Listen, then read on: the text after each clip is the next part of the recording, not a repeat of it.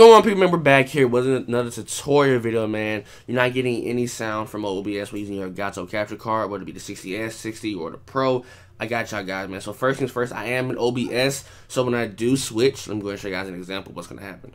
When I turn on this will happen, and this will, guys probably can't see it, simply because I don't have my display capture active. For some reason, it's very hard for me to do both at the same time, so I'm going to try to do it the best way I can like this. So, now, first things first, I'm going to make another scene for you guys, and you probably can't see it yet, you just hear my voice.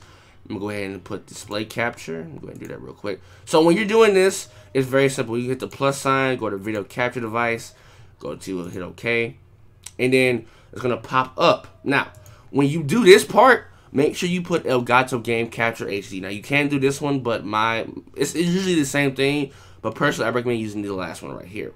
I'm going to go ahead and go back to scene 2. Hopefully, you guys you're still with me. So, what you're going to do is right-click Video Capture Device. Now, I do have my Elgato chat link in. I will link that in the description box down below. And also provide a screenshot right now for you guys so you guys can go check it out. It is $10. You will need this to get your Xbox One and PS4 audio. Now, for the Switch, I explained it in my other video. I will link it above for you guys right now.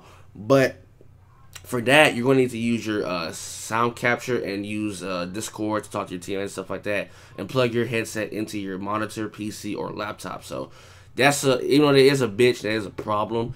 But overall, we're going back to the PS4 and Xbox One. It's really the main thing, and it's really the main issue for some of you guys. So what you do, right click, go to Properties, and then what you want to do is go to, like you guys see, is Elgato Game Capture HD. Go to Configure Video, and something should pop up right here at the bottom. There you go, right there. So as you guys can see, this is the main thing. Now, when you use your Elgato chat link, you want to make sure you have this enabled. Right here, click it. But if you're not using your headset or your analog, if you're not using your headset or anything related to that, you're just playing freely, uncheck this and you will get audio. I do have my headset in as well. So, and that's basically it. Now, as you guys see right here, the audio is active. So, I turn it high, go high as I want to, go low as I want to, and hit done. And that's basically it. Now, I'm sure you guys an example when I don't have my headset connected. You don't hear no audio, right? So you guys see no microphone can be used. You guys probably can't see it. Let me go ahead and go to this. Let me go ahead and enable this. And let me see if it pops up. You guys probably don't hear no sound, correct? So bam, no headsets connected. So what you want to do is right click again. I didn't have to do it. I could have did this shit here. I thought about it. Configure video, and you want to uncheck it and give it a moment.